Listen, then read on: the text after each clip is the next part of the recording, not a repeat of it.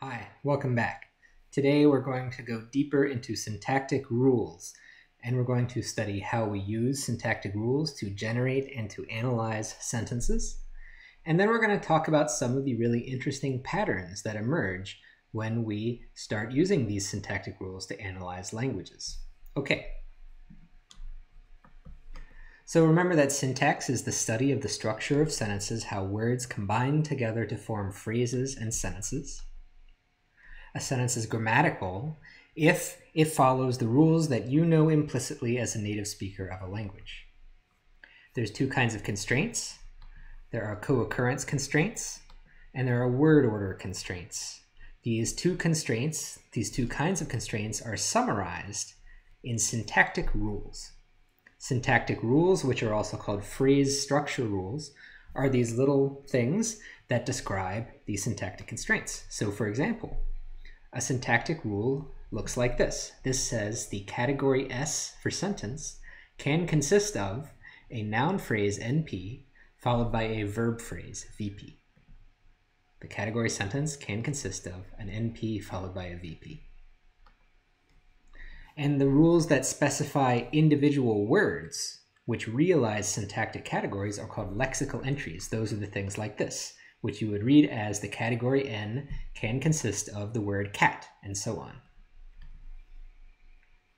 Now, last time, we worked pretty hard to develop this set of syntactic rules which describe the syntax of the English language. So we have rules defining what a sentence is. We have rules, very many rules, describing what a verb phrase VP is.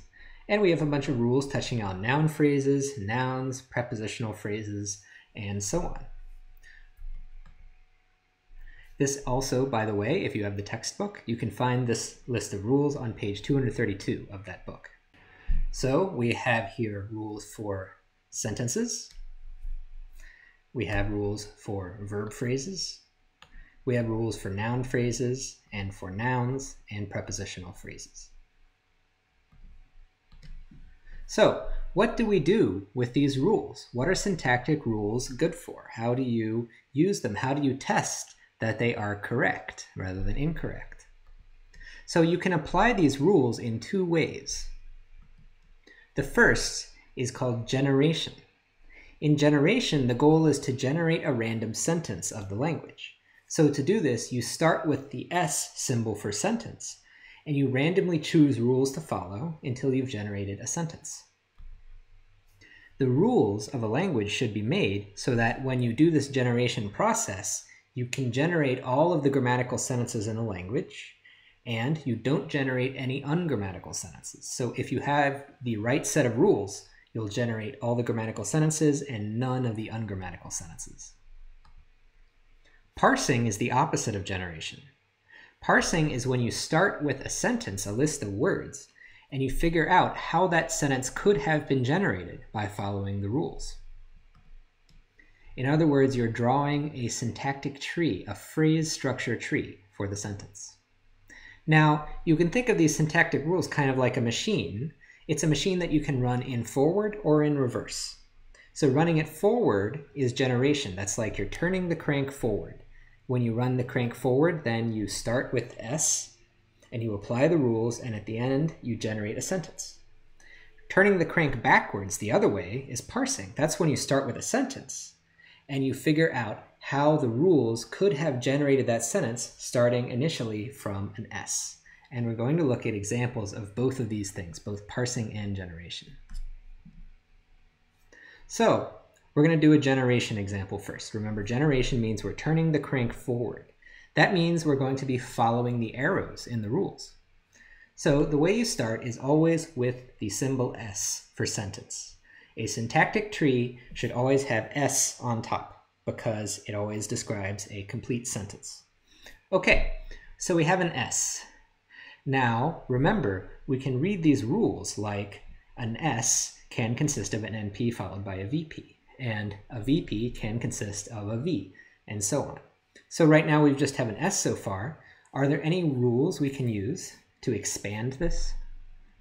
So let's look at our list of rules. Are there any rules where we see S on the left-hand side of the rule? So in fact, there's only one rule for S, so far at least. And it is that an S can consist of an NP followed by a VP. So we don't really have a choice here. The only thing we can do with an S is expand it into an NP followed by a VP. Okay, now let's look at the NP and the VP, and we'll see if we can expand them into anything bigger. So looking at our NP rules, we see that an NP can consist of a det followed by an N, or an NP can consist of a prop N. Those are two rules which are applicable to the NP that we have here. Let's just choose one randomly. We'll just randomly choose one of the two, and in this case I've chosen det N. So we're going to expand the NP, we're going to rewrite it as det N. And now let's try to expand the det. So let's look at det. Do we see any rules in our list which have det on the left-hand side and something else on the right-hand side? And now we'll just choose one at random. We'll choose one of the lexical entries now for the category det. So let's grab this one. This says the category det can consist of the word that. So now I have the word that. Now let's turn to the N. Let's look at our rules and see what rules do we have which have N on the left-hand side. Well, we have the rule that says an N can consist of an adj followed by an N. We have the rule that says an N can consist of an N followed by a PP. Those are both recursive rules. We also have all the lexical entries. So we have that an N can consist of the word cat, or an N can consist of the word mouse, and so on. So let's just grab one randomly. We have that the category N can consist of the word person. So we have the person so far, that person rather. Okay, now we need to turn to the VP. And if you look at the rules, you'll notice there's a lot of different rules for what a VP can consist of. A VP can consist of an intransitive verb V, it can consist of a transitive verb TV, followed by an NP, and so on and so on. Let's actually grab this one. A VP can consist of a VP followed by adv. That means that we expand it like this. So we have a VP followed by an adv. Now, let's apply the VP rule again. We're going to look at all of our rules for VP, applying now to this second VP in the tree. And we can randomly grab the rule that says a VP can consist of an intransitive verb V. Now we're going to need to grab a rule for V. We'll grab a lexical entry. Let's use this one, slept. So the category V can consist of the word slept. And now the last thing that we have to do is expand the category adv for adverb. So let's look at our rules. We have at the very bottom there, the category adv can consist of the word well, or the word furiously, or the word calmly, or badly, so on. So let's take badly. And there we've done it. We've generated a sentence by following the rules. We got that person slept badly. So you see what we did is at each point, we looked at one of the syntactic categories in the tree. And then we looked at the rules, and we looked at what rules could expand that category. For that category, we looked at what the rules said that category can consist of, and we chose one randomly. That's how we generate a random sentence. Now, this can be pretty fun. You can use this to generate all kinds of interesting sentences. Remember, this is turning the crank forward, so you're following the arrows. You're taking an S, expanding it into an NP, and so on. What I'd like you to do, for those of you watching, is just use these rules. Choose a different set of rules randomly, but use the rules starting with an S on top to generate a random sentence. And when you come up with a random sentence, leave it in the comments so we can all look at your sentences. It's possible to generate some pretty funny, pretty nonsensical sentences using these rules. But it should be the case that you don't generate anything ungrammatical. So if the rules are correct, that means you will not generate anything ungrammatical when you follow this procedure. So that's generation. Remember, generation, turning the crank forward. Now we're going to do it in the reverse. We're going to do parsing. That's turning the crank backwards. Starting with a sentence, a list of words, you want to build the tree up so that you have S on top at the end. And what it's going to tell you is how would you have generated this sentence if you generated it using the rules. So here's an example. We start with a sentence. Here we have something like Sally thought the dog chased the furry cat. Okay, we're going to parse it. To parse it, the first thing we need to do is note the lexical categories for all the words. So Sally is a proper name.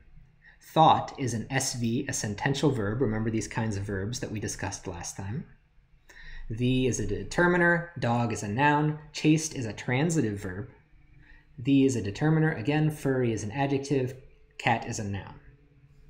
And now, what we need to do is look at this sequence of syntactic categories that we have and figure out what rule could have generated that sequence of syntactic categories. I'm going to start from the end of the sentence now. So the last two syntactic categories here are adj followed by n. And so what we're wondering now is what rule could have generated this? What rule could have generated an adj followed by an n? We look through our list. We say, is there any rule which has adj n on the right-hand side? In this case, there is. I already highlighted it. We have that the category n can consist of an adj followed by an n. So we have here that this adj n is actually just an instance of the category n. And we figured that out by looking at the rules. Now we continue. So far what we have at the end of the sentence is a det followed by an n. So take a look at the rules. Do you see any rules which have det n on the right-hand side? What could have generated a det n? What syntactic category consists of a det followed by an n? Take a look at the rules. And you'll find that it is a noun phrase. A noun phrase can consist of a determiner followed by a noun. So that is the structure here. We have a determiner followed by a noun, and that noun in turn consists of an adjective followed by a noun. Now we'll continue parsing. So we want to now integrate the word chased into this parse tree. So chased is a transitive verb. So we look at our rules. Do we have any rules which generate TVNP, which generate a transitive verb followed by an NP? Do you see that in the rules anywhere? There it is. So it's a verb phrase. So we have now a verb phrase consisting of a transitive verb followed by a noun phrase. And we need to keep going. So what we have right now is a determiner and then a noun and then a VP, looking at the end of the sentence. So what can we do with that det n? Again, that determiner followed by a noun, det n, is the category NP, as indicated by the rule here. So that det n might have been generated by someone who started with an NP and then decided to expand it using the rule that says an NP can consist of a det followed by an n. So we have an NP. Now, what we have is an NP followed by a VP, right? And what's that? What's an NP followed by a VP? Well, it's the most important rule in English. That's a sentence. So that sentence, that category S, contains all the words, the dog chased the furry cat. That's a sentence. Great, but we still haven't finished parsing this entire sentence. So we've identified a sentence within the sentence, but we haven't yet parsed the entire sentence. Let's keep doing that. What we have so far is an SV followed by an S. And what is the rule? What is the rule which has SVS on the right-hand side? Can you find it? It's the rule that says a verb phrase VP can consist of an SV followed by an S. There it is. So applying that rule, we have that this is a verb phrase. Now we have the proper name Sally. We have a rule that says a noun phrase can consist of a proper name, like this. And finally, remember, what's the final rule we put on top? What is the symbol that's on the top of every tree? It's always S. And so now we're going to apply the top rule that says an S can consist of an NP followed by a VP. So we get an S, and we have successfully parsed the sentence. So parsing, running the machine in reverse. You can imagine if I had run the machine forward starting with S, I might have generated this sentence. Running the machine backwards tells us how. How is it that you might have generated this sentence? So parsing a sentence is an interesting exercise. It can get a little tricky. And so I want to give you a recipe here that you should follow when you're parsing a sentence. And I'll also give you some tips and tricks. The first thing you should do when you want to parse a sentence is first label all the categories for all the individual words. Write out their syntactic categories for the individual words. Second, find a sequence of categories that matches the right-hand side of a rule and which have not yet been matched by any rule. 3, draw a tree containing that sequence of symbols with the left-hand side of that rule on top. And then repeat that until you have a single tree that covers all the words in the sentence and it has an S for sentence on the very top. So we're going to do 2 more examples of parsing. Here's the first sentence we're going to parse. Mary likes the old photo of Bob. All right, so remember the first step in parsing is to write out the syntactic categories for all the individual words. So Mary, that's a proper name. Likes, that's a verb, but what kind of verb is it? It's a transitive verb, TV, because it takes an object. The is a determiner. Old is an adjective. Photo is a noun. Of is a preposition. Bob is a proper name. Okay, now remember the next step is we want to identify some sequence of categories and see if they match the right-hand side of any rule. And I'm going to give you a trick. This is not something that always works. It's something that usually works when you're parsing English. You should start from the end of the sentence and work your way backwards. It just happens to be the case that when you're parsing English, things are going to go more smoothly for you, trust me, if you start from the end of the sentence rather than from the beginning. So let's look at the end of the sentence. So we have P prop N. Is that a sequence of words which matches anything? Is that the right-hand side of any rule? P prop N? And we look through the rules. No, it doesn't really match. How about just prop N on its own? Well, yeah, we see that the category NP can consist of a prop N. So we now take that rule and we draw a tree with the left-hand side of that rule on top. So the left-hand side of that rule was NP, and NP can consist of a proper name. Okay, so now we have a sequence of categories that ends with P and then NP. What is that? Does that match any rule? Do you see PNP on the right-hand side of any rules? Take a look. Well, yeah, we have that a PP can consist of a P followed by an NP. Great. So that is a PP. Good. Now we have NPP at the end. We have an N followed by a PP. Does that match any rules? Do you see anything that can consist of an N followed by a PP? Take a look. It's toward the bottom of the list. Yeah, an N can consist of an N followed by a PP, like this. Good. And let's keep looking. We now have an adjective followed by an N. What could that be? Is there anything that can consist of an adj followed by an N? And yes, it's another N. Good. And now we have a det followed by an N. What is that? A det followed by an N. What is the syntactic category that can consist of a det followed by an N? It's an NP. So we have an NP. Now we have a TV followed by an NP. What is that? Take a look at the rules. What is the category that can consist of a TV followed by an NP? It's toward the top.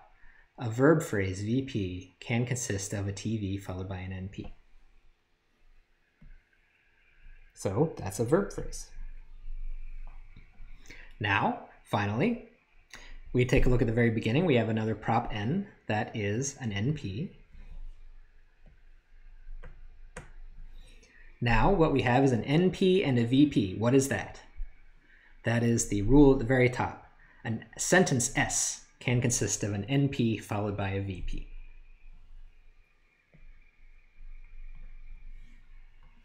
So that's it. We parsed the sentence. And that was a pretty uneventful parse, right? It was pretty straightforward. We just turned the crank. We started at the end of the sentence. We worked our way backwards. And it was pretty easy to identify the rules that would eventually lead us to a single tree with S on top. Cool. So that's a simple example. What I'm going to do now is a slightly more challenging example. So how about this? How about the following sentence? The ship in the river sank slowly.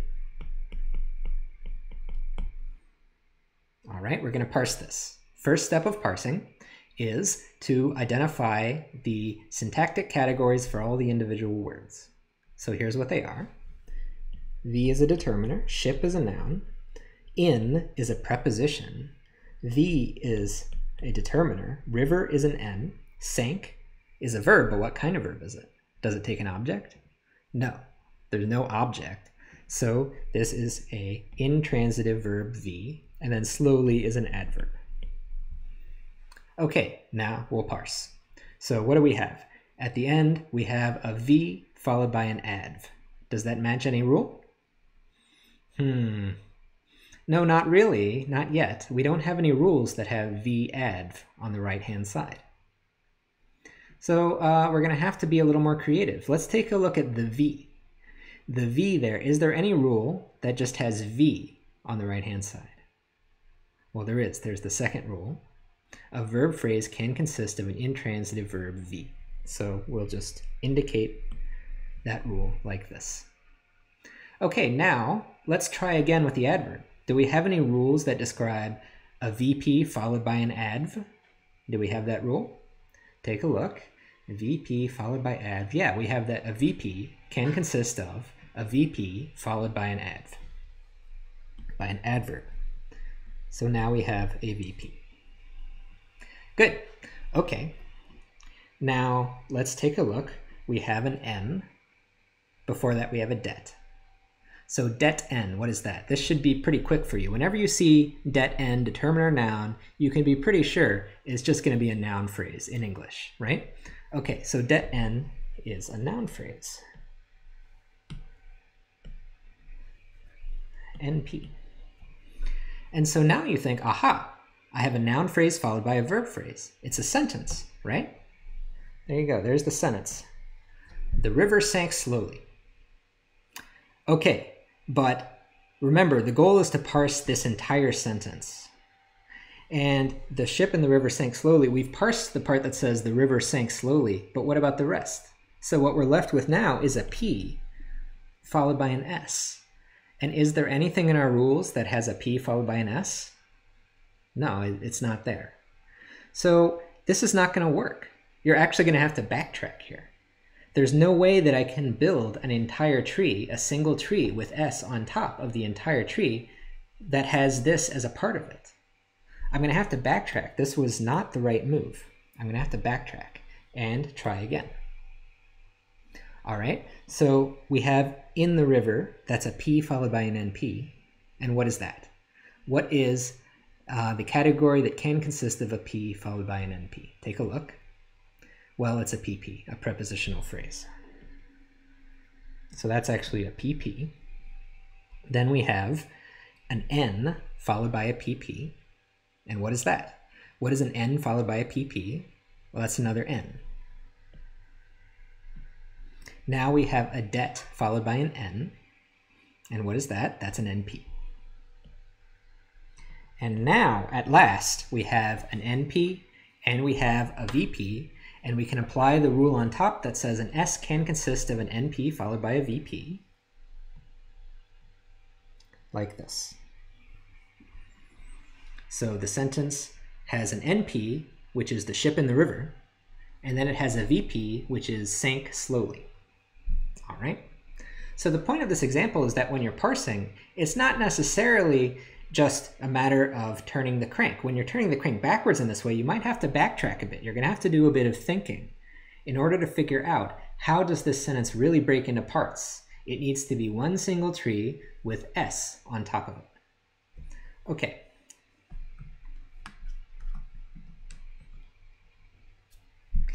So those were some examples of generation and parsing. What I want to talk about now is some issues that come up when we try to do generation and especially parsing. And one of these issues is ambiguity, and there's two major kinds of ambiguity that we need to talk about. The first kind is lexical ambiguity. So let's take a look. Here is a sentence which is grammatical. We love Bob. Okay. Here's another sentence. We know the power of love. Huh. Well, that's interesting. So in the first sentence, love is pretty clearly a transitive verb. But in the second sentence, it's pretty clearly a noun, right? So we have that the word love can be either a transitive verb or a noun. What's going on? The way we would describe this is by having a rule that says that the category transitive verb can consist of the word love. And there's also another rule which says the category noun can consist of the word love. So there's actually two different rules that generate the same word. There's a rule that gives you love as a verb, and there's another rule that gives you love as a noun. And this is what we call lexical ambiguity. Here's another example. We can say something like, the present situation is dangerous, and there it's pretty clear that present is an adjective. But in a sentence like this, Bob gave me a cool present. Present is clearly a noun. So we have rules that say like the category noun can consist of the word present, and also the category adjective can consist of the word present. We also see this in verbs. So here's a grammatical sentence. Sally devoured the cake. It's grammatical, there's no problem. How about this? Sally devoured.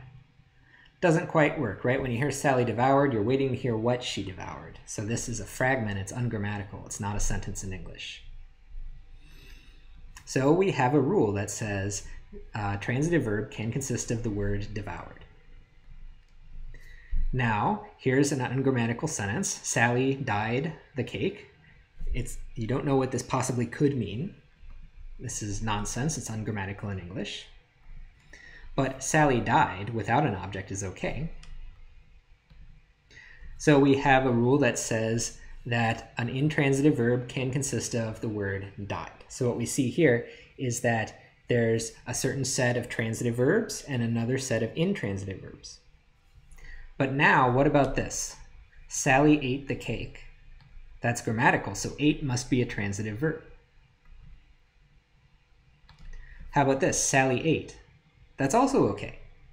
So you want to know, like, has Sally eaten yet? You say yes, Sally ate. That's grammatical.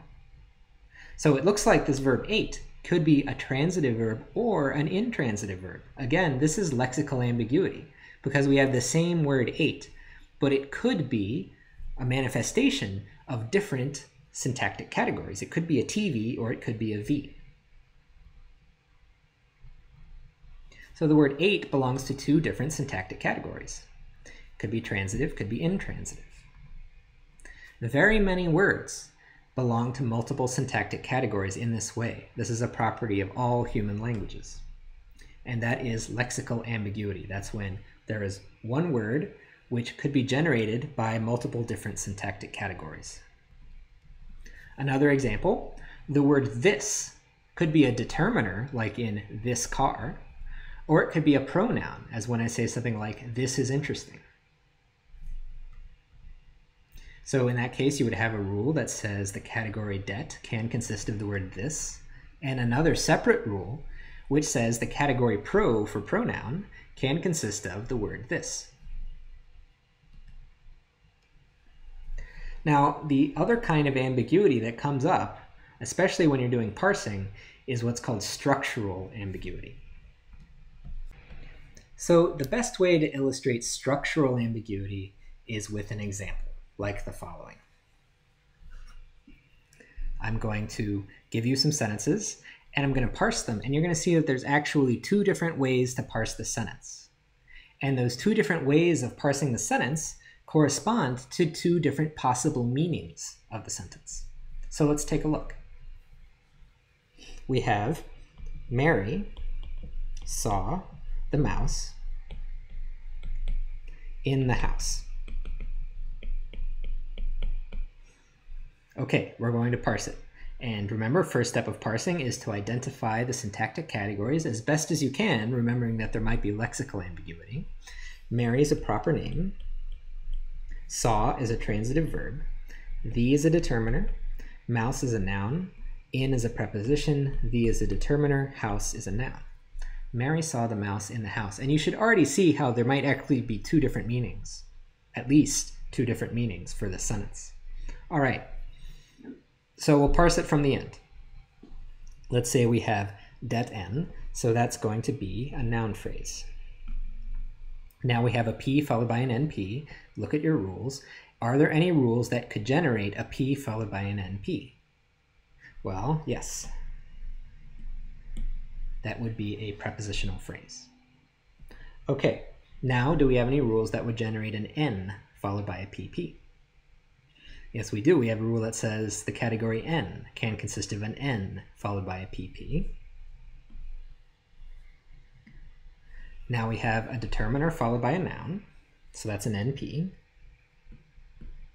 We have a TV, transitive verb, followed by an NP, so that is going to be a verb phrase. Now we have the proper name Mary, that's a noun phrase. We're left with a noun phrase and a verb phrase, and so we're done. This is one way of parsing the sentence. One way of parsing the sentence, but as we're going to see, there's another way of parsing the sentence. So we're going to call this parse number 1. But now we're going to look at parse number 2. So let me just copy this stuff.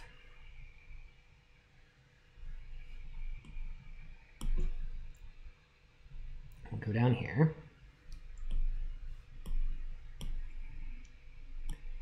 Mary saw the mouse in the house, still the same syntactic categories, but we're going to parse it now in a different way. So again, let's start from the end. So at the end we have det en, that's a noun phrase. We have PNP, that's a PP. But now let's do it differently than we did last time. So we have the mouse, that's an NP, right? And we have TVNP. Well, that's a verb phrase, right? If you look at the third rule in the list. So that's a verb phrase. Now we have a VP followed by a PP. And if you look at the rules, we have a rule that says a verb phrase can consist of a VP followed by a PP. So that's all one big happy verb phrase. All right. Now I have prop N, that's a noun phrase, and I have VP. I apply the rule that says a sentence can consist of an NP followed by a VP, and I'm done. This is another parse of the sentence. It's a single tree. It has S on top. It follows the rules. This parse is just as correct as this other parse, right? So I'll call this parse 2. Notice the difference here. So in parse 2, think about the structure here. In parse 2, this prepositional phrase in the house was part of this bigger VP. It was part of this bigger whole VP, right? But in parse number 1, let's just scroll back up to parse number 1. The prepositional phrase in the house here, that was part of the noun phrase. That was part of this noun phrase, the mouse in the house. So in this first parse, we say that the prepositional phrase modifies the noun mouse.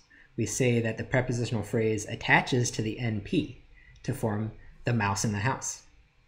And in parse number 2, we say the prepositional phrase modifies the verb and attaches to the verb phrase, to form the verb phrase, saw the mouse in the house.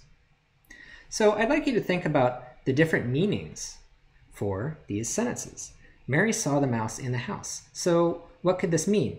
Is the mouse in the house, or is Mary in the house? Maybe Mary is standing in the house and she sees a mouse outside through a window. In that case, it would be true that her seeing takes place in the house. And that would correspond to this meaning, this structure right here. So this structure says, this structure has the meaning that the seeing happens in the house. The seeing event happens in the house. So Mary is in the house. She sees a mouse. Maybe that mouse is outside. Okay, how about parse number 1? In this case, the in the house part was modifying the noun mouse. So what did Mary see? She saw the mouse in the house. What did she see? The mouse in the house. This is a constituent. The meaning of this parse is something like the mouse is in the house. Maybe Mary is outside and she's looking into the house and seeing a mouse on the inside. So that would be the meaning of this parse. Mary saw the mouse in the house. So do you see how these two different parses actually correspond to two different meanings of the sentence? Is it the mouse that's in the house, or is it Mary that's in the house? In this parse where we've put in the house inside the noun phrase, then it's the mouse who's in the house. In this other parse where we put in the house as part of the verb phrase, that means that it is Mary who is seeing who is inside the house. So this kind of structural ambiguity is very, very common in all human languages. All human languages have this kind of structural ambiguity. And it leads to a lot of entertaining situations. So structural ambiguity means that the same sequence of words admits multiple different parse trees. And those different parse trees correspond to different interpretations of the sentence. The examples we've seen so far are examples of a special kind of ambiguity called PP attachment ambiguity, because the question is, how does the PP fit in with the rest of the sentence? You'll find that very many naturally occurring sentences have this kind of structural ambiguity. If you start paying attention, start listening for it, you'll notice that nearly everything we say has some kind of structural ambiguity in it, like this. It's kind of like visual illusions. So if you've studied visual illusions, you might have seen things like this. So is this two faces looking at each other? Or is this a vase? Is it two black faces on a white background? Or is it a white vase on a black background?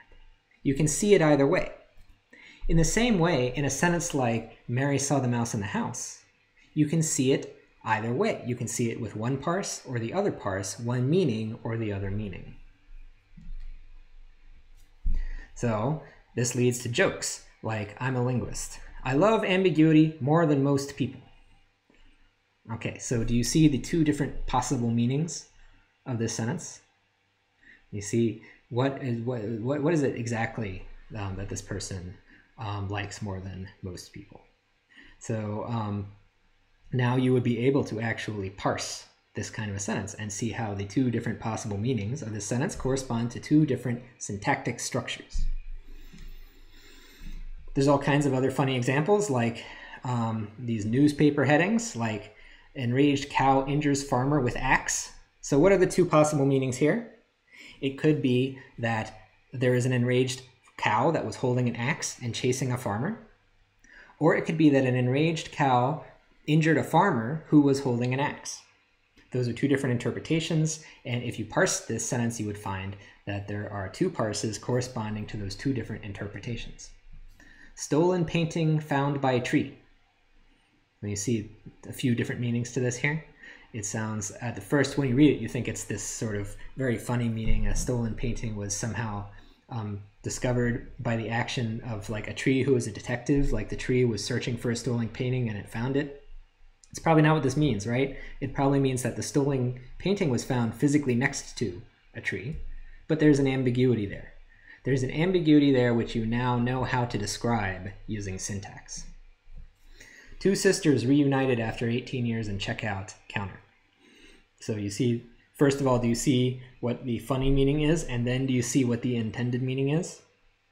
Both of those meanings are possible parses of this sentence. Squad helps dog bite victim.